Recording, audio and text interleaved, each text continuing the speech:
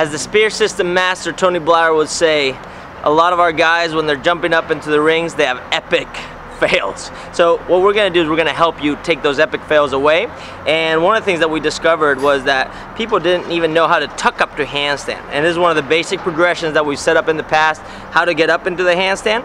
And we're going to do it with some straps, and we're going to hang the straps on these little plates, and these plates are going to act as stable surfaces that are going to mimic the rings later on.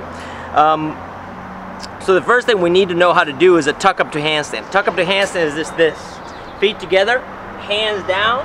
Can I jump, maintain a tuck position? Can I jump, tuck, and then extend my legs into a handstand? I should be able to have a tuck up to handstand. If I don't have a tuck up, we're in trouble. The next thing you need to have is a tuck up to handstand, but once you hit the handstand, instead of having your feet together, we're just going to split them a little bit. The reason we need the split is because when we do the tuck up to handstand right here, we're going to need that split to support our legs against the bands. So let's see if I can do this. First try.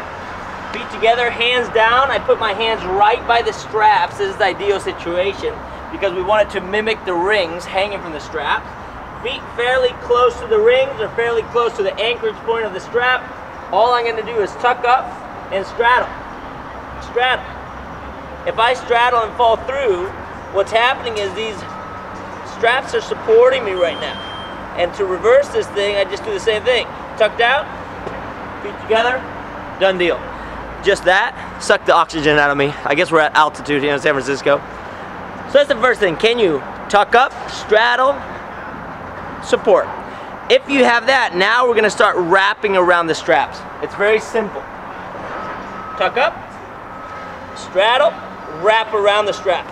Now I'm very connected. I can almost let go of my hands. I'm so strapped in. My butt is literally on. So that's wrap number one. That's the safest wrap you can do. Legs are in the front. I wrap around and I literally grab it with my foot. This next wrap on the strap is a little bit different. How it goes, instead of having our feet on the front of the straps, we're going to go to the back of the straps. So I'm going to do it this way. Tuck up, straddle, wrap. One leg is wrapped in tight, I let go, and I come all the way to the other side. Let go, come all the way to the other side. Now, the straps are the inside of my feet. I'm not looking at the ground. I'm always looking into infinity, and I'm just feeling the straps right there. How do I get out of it? Same way. Tuck down, feet to the ground, reverse it. So those are your different types of tuck-ups and wraps. You need to have those three movements. Straddle, strap all the way around, and strap on the front, which is just strap on the inside of the foot. If you got those three, you're ready to move on to the next step. Get it.